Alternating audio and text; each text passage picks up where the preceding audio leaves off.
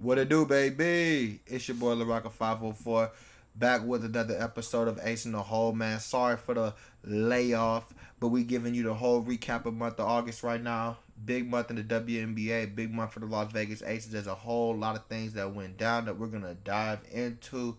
First and foremost, I want to just say that I apologize for not getting you guys a show this month, man. A lot of things been going on in my personal life that's been stressful. As y'all all know, man, life happens.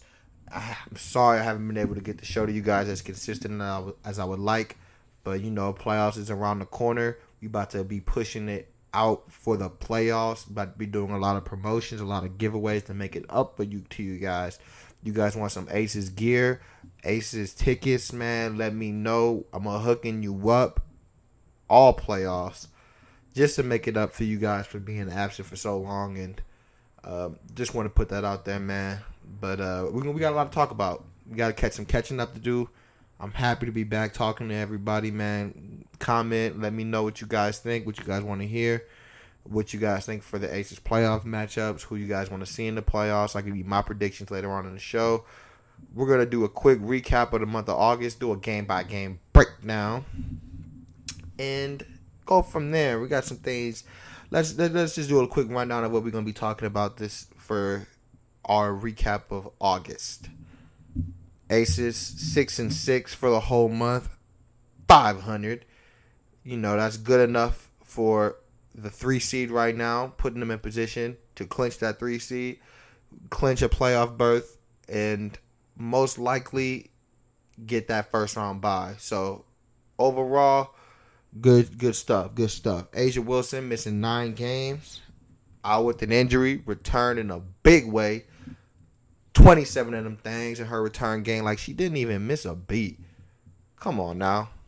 Didn't miss a beat. She came back balling. Like, she never left. So, you know, that's just a testament to her greatness.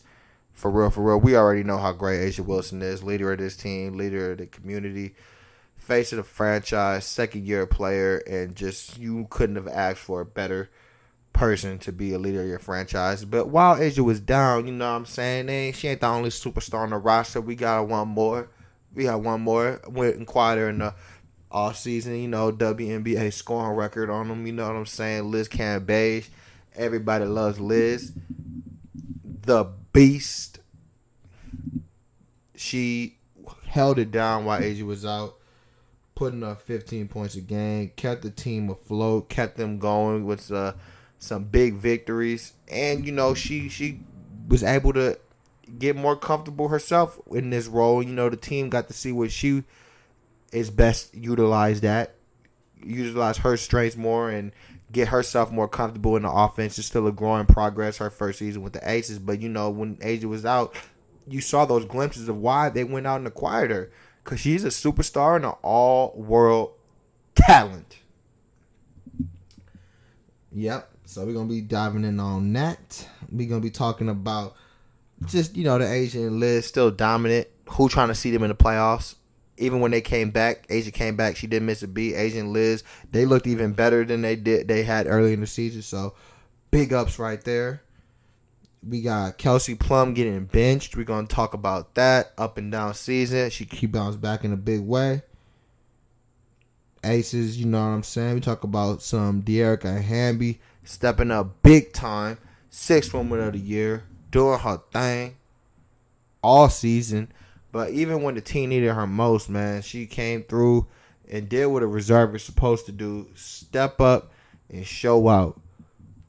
So we're going to make her case for 6th Woman of the Year. Aces right now, top of the Western Conference. 3rd seed in the playoffs. So yeah, man, let's just dive into it, man. Let's do a. We're gonna start off with our game by game breakdown of the month of August. Give you my opinion and my look on what the Las Vegas Aces. They started off the month of August going against the familiar foe.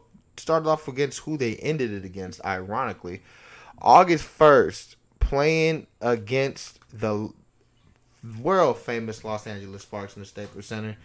Aces unfortunately fell short in what is a big game. You know, this is anytime these two teams face off is fireworks. Close proximity, a little bit of a budding rivalry right there. But you know, in the first game of the series, the Sparks were able to get them. First game of the month, Sparks were able to come through and sneak up on the Aces and pull that dub out.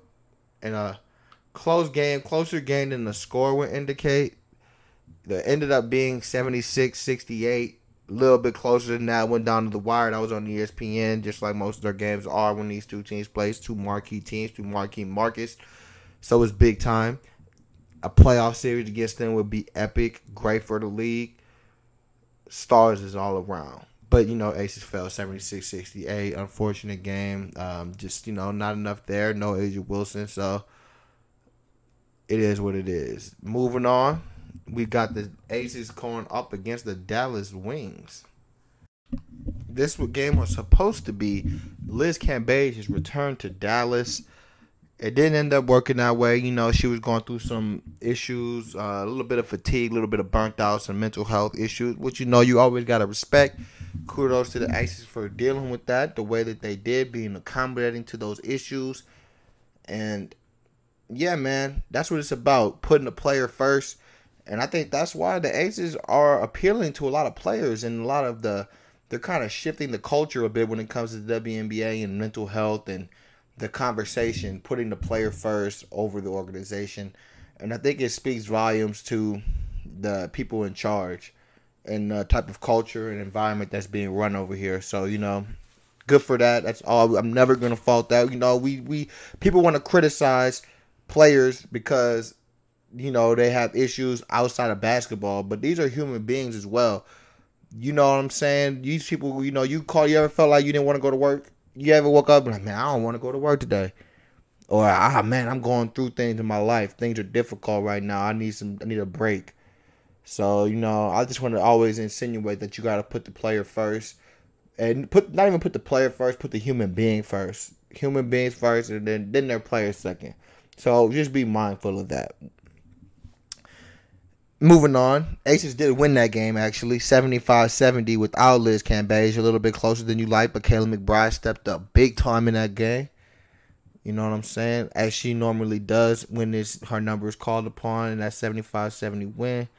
She put up 21 big ones on 4-6 from the 3. She was really huge. I mean, Liz got a lot of the headlines, but, you know, Kayla, she still averaged 14. Shot 47% from the 3 when A'ja was down, so her scoring and shooting was a big lift for the team. Next up, you know, the Aces played in the T-Mobile, the big mobile arena. Not their usual Mandalay Bay Event Center, the house, as we like to call it here in the city. But, you know, 99-70 in the T-Mobile arena. Washington Mystics. It was the game that got postponed by the earthquake. Weird situation. And Aces were not able to make a comeback. 99-70. Got blown out again by the Mystics. Mystics have owned them all year. Mystics are the best team in the league. So, you know, no surprise there. Chicago Sky losing in Las Vegas to Courtney Vandersloot and the girls. Tough one to lose. You know, you can't win them all, but at home, you'd like to see the Aces take care of business, but they bounced back.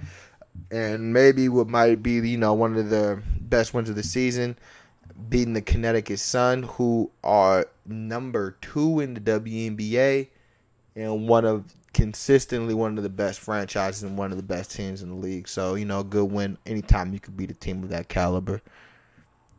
Aces then beat the Dream, last year's finals representative, taking a bit of a step back, but like I said, man, a win's a win. Always a good one. Without A'ja Wilson, you can't be mad. And speaking of A'ja Wilson, August 18th, playoff berth on the line in Chicago. Sky just beat them. They came and took care of business. A'ja Wilson made a return, 27 points, 100-85. Winning in Chicago, beat a good Chicago Sky team, got that win back. You know what I'm saying? Great job. 84-79, coming back home in the house. taking care of business against the Phoenix Mercury, who are always a tough team, led by Brittany Griner, Kalani Mitchell, and DeWanna Bonner, who was actually going stupid crazy this game, hitting threes after three after three from the parking lot, man. That was crazy. For real. That was a crazy game. And Aces were able to squeak by that one. In OT. In overtime, actually. So, that was But then, I was a 4-game win streak, excuse me. So it was looking like, okay, the Aces are really peaking at the right time. They just clinched a playoff berth. Like, they could be in the running for a top 2 seed. But lost to the Connecticut Sun at home in a close one. The games with the Sun this year have always been close. Every game decided by, single digits, going down to the wire to the final minute. I think it's just, those teams are evenly matched. There's 2 great ball clubs, 2 great franchises. Can go either way. I would love to see them in the playoffs, there's a very realistic chance if, we do see that series happen. So, yeah, that'd be a great series. Two excellent ball clubs. Minnesota Lynx, 98-77 in the Target Center, the world famous. Minnesota Lynx just put it on the Aces from deep. Aces couldn't buy a shot. The Lynx defensive pressure, their scheme, man, they just outplayed the Aces from start to finish in all aspects of the game, if we're being quite frank. The Lynx are actually the team that, man, they're a lower seed. I do not want to see them in the playoffs. No. They are so good consistently. They have well coached, just a great organization, great culture around them. A team that could beat anybody.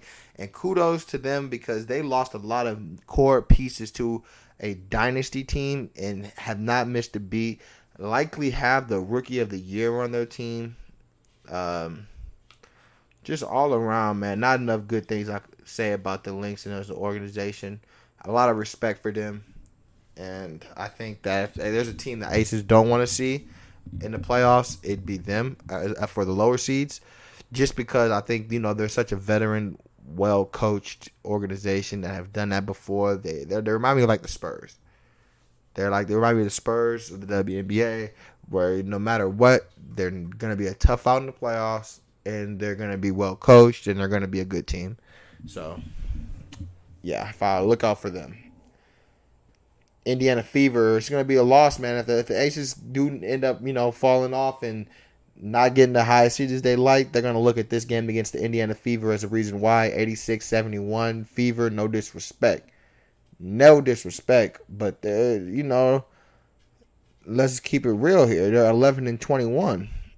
Aces are 20-12. Those are the type of games you can't afford to drop, You can't afford to be dropping those type of games. And if the Aces end up stuttering down the stretch against the Dream and the Mercury, it can get the seeding can get a little murky because the Aces really are only a few games from falling down to 4 or 5. It's right there. It's so close between the Sky, the Sparks, and the Aces that. Every loss counts, and to lose a game like that is a little bit disheartening. It can make the difference between a 5 seed and a 2 seed. But, moving on. They bounced back with their biggest win of the year, and it's going to segue actually into our little part about Kelsey Plum, who's had an up and down year. She's been, this game was a breakout game. She had a good game against the Fever, actually, in that loss. A little bit underrated. Her first game coming off the bench. After the Aces had lost 2 in a row. And a tough loss against the Sun. And then a blowout loss against the Lynx. Bill Laimbeer has been adamant all year about making changes when necessary. And he followed through on his word. I think he just said, let's get a different look against the Fever. Kelsey Plum was 17 in that game, so making her a little, she didn't respond negatively through the press. She didn't respond negatively with her attitude. She just went on and played better. And that play kept going on against the Sparks, giving her the confidence. She put up 17 points in just the fourth quarter alone to bring the Aces back from a double-digit lead. And, man, making it like it's maybe going off the bench is what she needed. Maybe she's not saying that she's, not capable of starting because she is. She's very good. maybe this is the role that she needs to be. Just come off the bench, put up the shots, and not have to worry about facilitating the offense or fitting in the role, because she's been getting buckets. And if the Aces are really going to make that next step push in the playoffs, and if Kelsey Plum can give them this type of contributions, there's not a team in the league that can beat the Aces. Period. With Kelsey Plum is on, and if she's playing this good, it just opens up the Aces offense. Like, the guard play for the Aces is so important, because when you have Kayla and Kelsey and Jackie, when either two of those trio play well, it just puts so much pressure on defenses, because now they have to guard the perimeter, and the front court is the best front court in the league. You have the two best front court players in the league, in A'ja Wilson and Liz Cambage. So when you have to actually go now out and guard the perimeter, and you're opening up the post for those two to dominate and go inside, like, how do you guard that? And if this is really, Kelsey Plum starting to find herself and get hot, because she's shown flashes of great play throughout her career, and even last year towards the end of the year, like around July, August, it looked like she had turned a corner. She was starting to hit threes at a consistent rate, find her niche a little bit. And this year, for whatever reason, she's been kind of doing the same play style, finding good shots. It just they haven't fallen. And now, and you're kind of like, man, she's right there. You never looked at her and was like, oh yeah, she's done. She can't play. It was never that issue. It was just like, something just needs to click. And if something finally clicked, it clicked at the right time for the Aces, and it could be dangerous for other teams in the league. And maybe benching her is what lit a fire under her, but I'm happy for her. She's an easy player to root for, and she's a very hard worker. So, good job. And it was fun to see her get going in that fourth quarter, and the crowd get behind her, man. Packed house. Shout out to the house. Shout out to the fans out here supporting the Aces. They deserve it. They've been going crazy all year long, killing it. So, close out the month just how they started against the Sparks, this time in Las Vegas, and they pull out the dub, 92-86, giving the Aces sole possession of third place with the tiebreaker. Aces control their own destiny as we look right now. Face the Mercury the Dream next. That should be a win, and I think that should clinch the 3 seed. And then they got the Mercury to close out the year, and then it's time for playoffs, man. It's time for winning time. The goal that these women have talked about all year. A lot of people want to kind of discredit it because you get Liz Cambage, it becomes an expectation. Championship expectations started rising. People start throwing that word around there. But, this was a team that has had the number one pick 3 straight years, hasn't made the playoffs in about 4 years. First time making it in Las Vegas. Like, I don't care about expectations. Like, they deserve credit for building the front office and the Aces organization and the move. They all deserve credit for building this thing up here so quickly and building a competitive team that can not only compete in the playoffs but can compete for championships by just going out and putting the necessary resources behind making a winner. And I think it could be a blueprint for other teams in the league. Like, if you do things right, like obviously having the number one picks help, but they've also shown a willingness to invest in the product. And when you do that, man, typically good things come out of it. You get in what you put, you get out what you put in. So they put in Mandalay Bay ownership group, Bill Lambier, this coaching staff, this front office. They put in a lot of good energy and a lot of effort to building a high first-class organization, and now we're seeing the results for it. So even though it was expected to make playoffs in a way, I don't think it's an accomplishment that should be undermined. But yeah, that's it. I wanted to get on my little spiel right there. 6-6 for the month of August, 500. But that win against the Sparks probably changes a lot of the fortunes. And if I'm gonna have to grade it as a whole, I'm gonna give it a B for business. They came in, took care of business, got what they needed to do, got a top 4 seed, got into the playoffs. A'ja Wilson missed a lot of time during this stretch. You had no A'ja, and you were still able to manage. You're still able to come out pretty well for yourself. So a lot of players are responsible for that too. I want to give a little shout out to some of the players that have stepped up big time this season. Starting with Dearica Hamby, my 6th woman of the year, 12-10 when A'ja was out. She was going crazy stepping into the starting lineup. Started 9 games, and she averaged 12 points, 10 rebounds, averaged a double-double. For the season, she's averaging 11 points and 8 rebounds, second on the team in rebounds, fourth on the team in points, and only 25 minutes of play. I don't think there's a reserve in the league that has been better. I think Dearica Hamby has done everything you would ask for out of a reserve. Even when the star player comes down, she came in, stepped up, and the team didn't really miss a beat. So Dearica Hamby, shouts out to you. Team's X Factor. Big moves. And another move that was made, the Aces signed former All-Star Efani Prince. Hopefully I didn't say the name wrong. New York Liberty legend, former All-NBA, and overall, bucket getter. The Aces got a bucket getter off the bench. You saw that against the Sparks, man. 10 big points coming in right off the pine. Bill Laimbeer said, I don't even know if she's going to play. Yeah, right. She's not signed. Yeah, right. Yeah, we saw that. And I think it's exactly what this team needs. Another threat off the bench that can just kind of give you a bucket when the offense sputters. You see a lot of times when the bench is in and Sydney Colson is running the offense, and you have Sydney, Tamara, and there's just not enough creation, not enough scoring on the floor to make it happen. But, Prince gives you another look and gives you another player that can go out and be a ball handler and go out and get you a bucket without you having to call a play for her. And I think that type of stuff is valuable, especially in the playoffs when the defense tightens up and you can't really get into your sets. You need a player that is just like, all right, give me the ball, get out the way, and I'm going to go get us a bucket.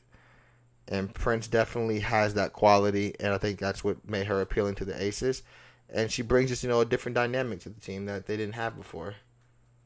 Not to say that, the bench players are, like they wasn't good before, but she just is able to bring something different to the table. And, with Kelsey's come off the bench twice now, and she's put up 2 of her best scoring outputs of the season. Like, it's not, maybe that's a good role for her, and she can get going and get in rhythm and not have to get in rhythm from the start of the game, rather than, when she's with the starters now, it's more of, okay, we got to set up Asia and Liz, get them going, and then I kind of get going. It's hard to set a good rhythm for yourself. And then she's getting firepower and creation off the bench. The rotations, it's going to be interesting to see what goes on, what keeps going on as we get forward and closer to the playoffs. Aces have a lot of options, a lot of good options on the bench, a lot of talented players, as we said. So, I don't know. If it was me, I don't want to be in Bill Laimbeer's spot right now, but he's making the big bucks, and he's one of the guys that I would put in it for a Coach of the Year candidate, Executive of the Year candidate, whatever you want to call it. But the way that they've, like I said, man, the way that this team has built this team so quickly and made them not only a playoff team but a legit contender, it's been cool to see. And I think, even with, it's not just acquiring talent, it's getting that talent to play right and to gel and create a good atmosphere and environment. And this team is that. They have, you see it with the Lady Aces. It's fun. The Aces are fun, man. They fun. They going crazy this year. Fans is out here supporting it. So, shouts out to all the people coming out to the games and watching and having a good time, because, the ladies deserve it. The city's buzzing. It has got some Aces fever. Aces fever, man. The house rocking night in and night out. It's becoming one of the coolest things. It's been cool to see this city growing with the Aces and the fan base grow, because I remember last year, man, sometimes I would leave frustrated, like, dang.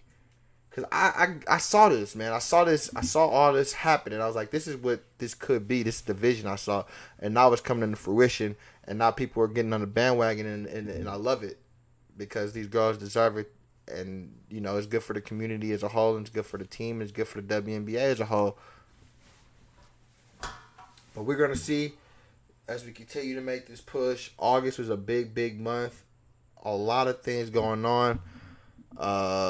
Asia looking healthy. I want to talk about Asia real quick, man. Just how good she's been.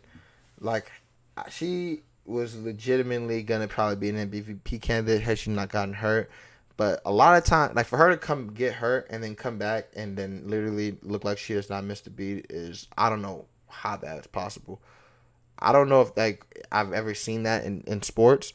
Because, usually when you miss 9 games, you're out of shape. Your shot's not right. Something's off with you. You're not getting... It just takes a little bit of time to get back in the rhythm. She came in, and they brought her off the bench because they were trying to move her in slowly. Against the... I think it was against the Sky. She came back. They brought her off the bench. She dropped 27. Are you serious? Come on, man. It's incredible.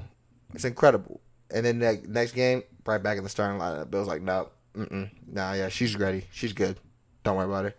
And she had an ankle injury, so it's like not like you can do a lot of conditioning when you have an ankle injury, high ankle sprain. You're doing a lot of rest, a lot of ice, a lot of recovery. So there's like conditioning issues, but she's a machine. She's a freak. I'm sorry, Asia Wilson is cold. I don't know, MVP candidate, whatever you want to say, but her numbers are not indicative of the impact and value she has on this team. I think, they're starting to see Asia and Liz as like a duo now, not just individuals dominate games. And I think that's going to be the key for them too in the playoffs. It's like we know they're great players individually, but now can they collectively be efficient enough to win you games? And I think the answer, we'll find out. That's really what we have to find out. Can they get enough from the perimeter players like Plum and McBride, who, McBride had a little bit of even Will Lambert talked about it too, because you saw it in game against the Fever. She got benched for the second half because she was just fatigued. And she's been playing hard on both sides of the floor all year, giving effort. Her effort is never always there. So, you see the Aces kind of hit a little bit of a wall, especially during that 3-game losing streak. After they clinched, you could see they may have taken their foot off the gas just a smidget. I know they beat the Mercury, but I feel like they're always going to get up, especially because Liz and Asia, they always going to get up when they have another elite big like Brittany Griner. And then against the Sun, they lost a nail-biter. But they against the Fever and the Lynx, looks like they took their foot off the gas a bit. And it looks like they were running on fumes and going through the motions. And they paid for it and back-to-back blowout losses. So, for them to come up, they beat the Sparks in that losing streak. It says a lot about their resolve and their ability and talent. And we're going to see if that carries over, man, to the playoffs. September. August is in the books. 6-6. Asia's back healthy after missing 9 games. Let's get it. Let's get rolling, Vegas. Let's get rolling. Let's get the playoffs underway. I will be bringing you episodes weekly for playoff coverage. All playoffs. You could take that to the bank, man. I'm so happy to be back with you guys. Life's getting settled down. It's been a rough month. But being back here talking to everybody on Ace in the Hole, getting this content out to you guys, man. I just want to be your number one source for Ace's commentary, Ace's talk. Let's talk some ball, man. Let's talk some hoop. Let's bring it on. The Aces are the talk of the town. Let's give them some love. Let's give them some burn. For me right now, the fun's just beginning. And we got some playoff previews coming for you in the next episode. We're going to be bringing on some guests to talk. Bringing on some, answering your questions on the show. Hit me up on Twitter, Dearica504. We're doing giveaways, playoff tickets, playoff jerseys. Doing whatever we can to make sure that arena is packed. Doing whatever I can to make sure I bring you guys the top source for Ace's commentary. It's been fun, man. I'm glad to be back. I'll catch you guys next week. Peace.